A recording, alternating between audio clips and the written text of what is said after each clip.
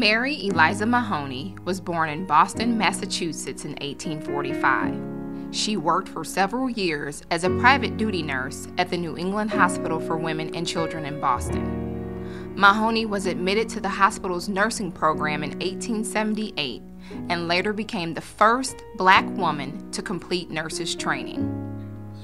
In a speech delivered at the convention for the National Association of Colored Graduate Nurses, she recognized the inequalities in nursing education and called for more African American students to be admitted into nursing programs.